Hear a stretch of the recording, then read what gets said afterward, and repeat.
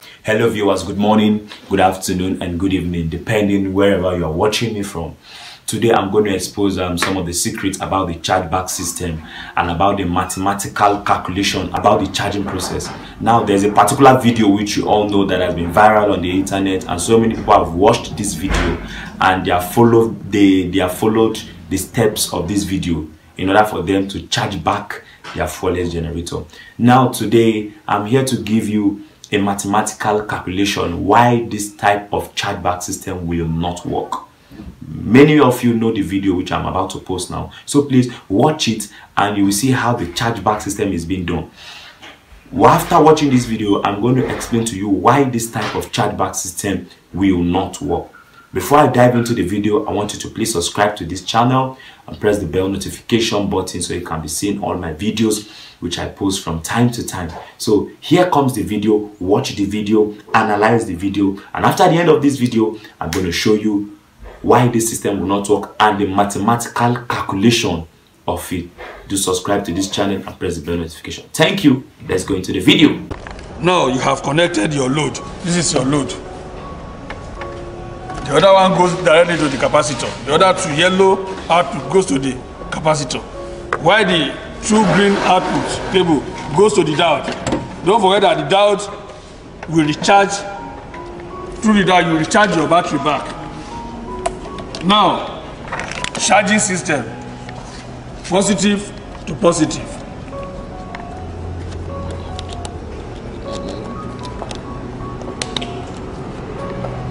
Negative to negative.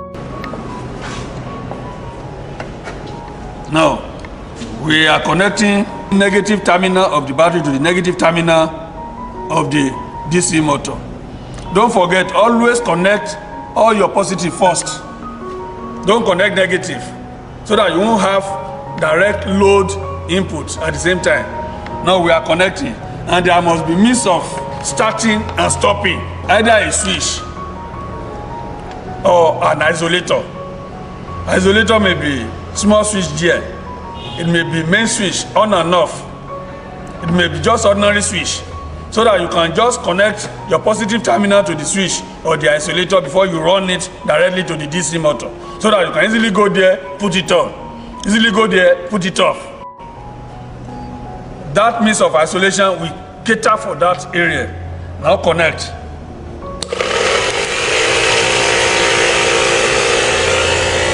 There is an output now.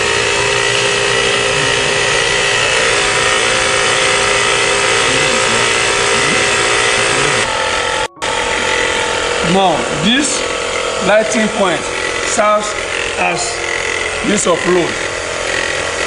This extension box, you can connect your television, you can connect your fan, you can connect whatever. You can even run this one directly to your changeover switch.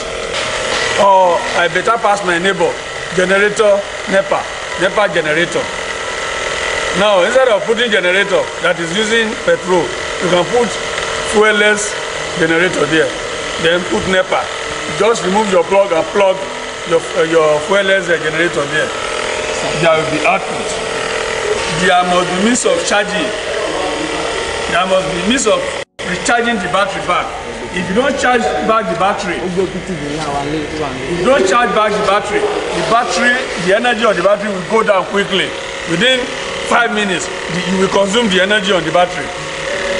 Now, means of charging is through this down.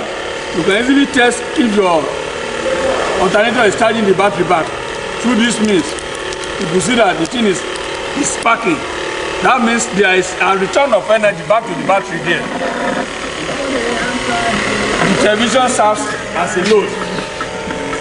So that television derives its energy or its means of supply through this Fuelless generator via this extension box, then down to the generator. That is the main principle of this Fuelless generator.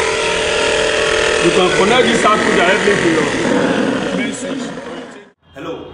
Now the video you just watched now, it has the charging back system, but why that charging back system will not work, I'm going to explain. Now there is a DC motor. That DC motor you see is 12 volts, and that DC motor is 1 horsepower. If you take a mathematical calculation, 1 horsepower is equivalent to 750 watts. Now for you to get the amps of the DC motor and the amps that the DC motor is drawing from the battery, before to calculate amps, it is watts divided by volts. That is watt divided by volt. Now the watt of the DC motor is 750 watts. 750 watts. While the volt of the DC motor is 12 volts, which is equal to, if you divide it, it will be equal to 62, which will give us our amps. You understand? Which will give us our 62 amps. Now 62 amps, we already know that the DC motor consumes 62 amps from the battery. That is, consumes 62 amps from the battery. Now the battery which you see, 100 amps battery.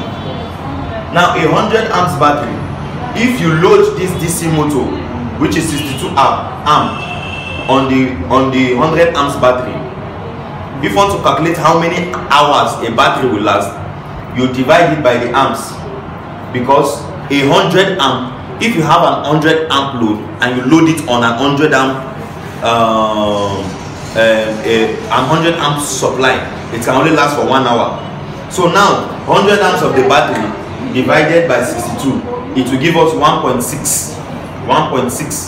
So without any charging and without anything, you can run your DC motor on that battery for 1 hour 30 minutes approximately 1 hour 30 minutes without any charging back. Now let's go to the charging system he's using. The charging back system he uses there is an 8 amps charging system. Now without you putting a load on the battery, the 8 amps charger will be able to charge an 100 amps battery for 12 hours 30 minutes. Now in this whole mathematics, the charging rate is slower while the consumption rate is faster. So on this process it will not work. It will not work given that you are charging it and your consumption rate from the DC motor is very high. So the charging back system can never work. It can only run for about, let's say, 2 hours or so. If at all you hook it properly, it can only work for that amount of time. But it can't last you because your charging system is not powerful enough to overcome what is being consumed from the battery. So most people who has followed this method on the charge back system, I'm just here to say the charge back system will not work, and please don't try it that way because it will not work. Because the video which you just watched now, he just only did it, but the charging system will not work. It can only work for a few amount of time. You might think it's charging, but it's not charging because the amp of the DC motor is higher than what the charging system is bringing back. So in this whole nutshell, what you are trying to achieve here is that what will be consumed from the DC motor will be lower than what will be coming back to charge the DC motor. So thank you all for watching. In my next video, I'm going to post how some of these things are going to work and how to hook up your system. So please do subscribe to this channel and press the bell notification so you can see all my videos which I do from time to time. I love you. That's why I'm doing what I'm doing. So please don't try this method and make sure you do subscribe to this channel. Thank you so much. Thank you.